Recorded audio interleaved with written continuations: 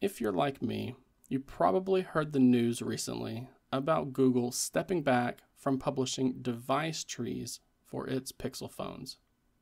For a lot of us in the custom Android ROM development scene, that sounded like a bit of a gut punch. It raised questions about the future of open source Android development, especially for the devices many of us love. But here's the thing. Custom Android ROMs are far from dead. In fact, while Google might be shifting its focus, there are some incredible Android phone manufacturers out there that are still fighting for the open source cause, providing the essential tools and resources that we need to build and flash custom operating systems. And today, we're going to be shining a spotlight on these unsung heroes. So let's dive in. Now, you may be asking yourself, what's the big deal with device trees? For those of you who might not be deep into the custom ROM world, a device tree is essentially a blueprint.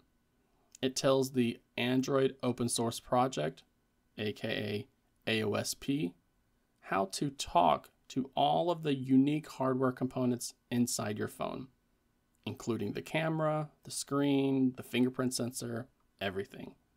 Without it, building a custom version of Android that actually works on a specific phone is incredibly difficult and often impossible. Google's decision for Pixels makes it harder for the community to develop and maintain alternative ROMs for their flagship phones. But thankfully, not every company is taking this route, and some are going above and beyond. First up, we have a company that has truly proven its dedication to the open source community for years, and that's Sony. They run what's called the Open Devices program, and it is a haven for AOSP developers. Through their dedicated developer portal, Sony provides everything you could ask for, including comprehensive build guides that show you step-by-step instructions on setting up your build environment and compiling AOSP for a huge range of Xperia phones. They also provide the public device trees and kernel sources, as they're right there on GitHub, easy to access and fork for yourselves. And this is absolutely crucial for building those custom ROMs. They also work on software binaries. And again, this is a big one, as these are the proprietary files needed for things like your camera or your Wi-Fi to actually fully work. Sony provides them for download, which simplifies the process immensely. They are also incredibly active with the community, as they don't just put the code out there and then forget it. Sony actively maintains these repositories and even encourage contributions from the community. This kind of well-structured and official support program makes Sony a top choice for anyone serious about building a reliable and transparent custom ROM experience. They are truly leading the charge.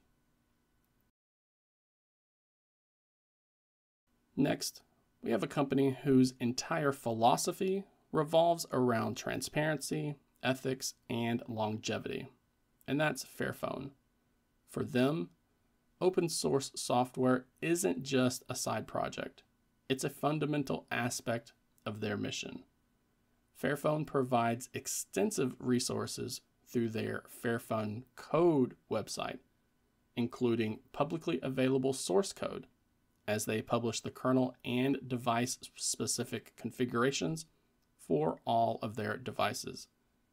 They also include the binary blobs, as this is relatively uncommon, but Fairphone goes the extra mile by providing access to those necessary proprietary binary files. And this massively simplifies getting a fully functional custom ROM up and running. They also have a commitment to longevity.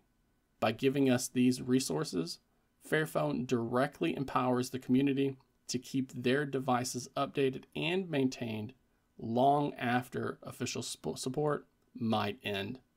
And this is huge for sustainability and getting the most out of your hardware.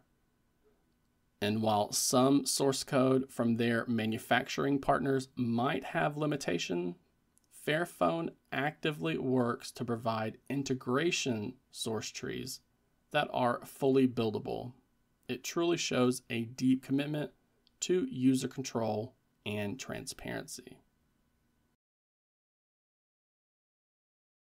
Now, OnePlus has historically been a very popular choice within the developer community, and for good reason.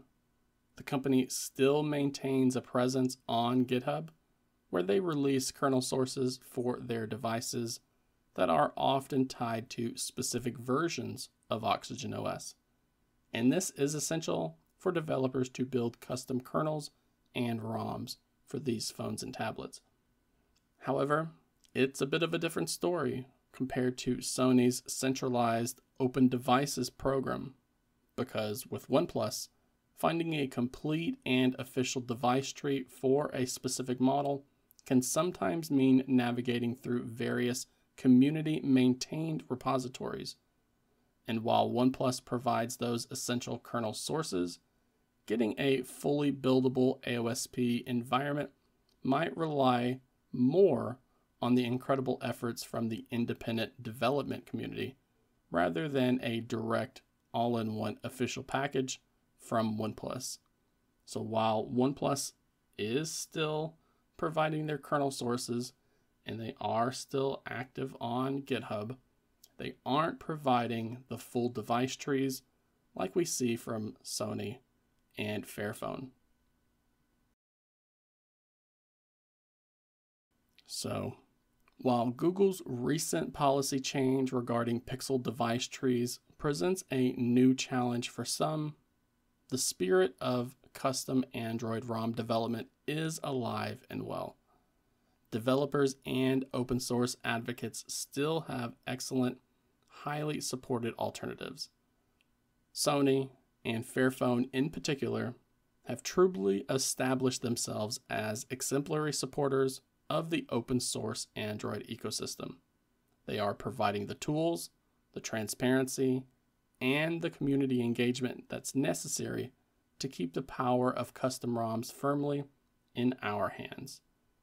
But I want to know what you think about these companies' commitment to open source. Are you still dabbling in custom ROMs? Or does this change your perspective on which phone you might buy next? Let me know your thoughts down in the comments section below. And as always, if you found this video insightful, please hit that like button to help the channel out, and make sure you are subscribed for more deep dives into the world of Android.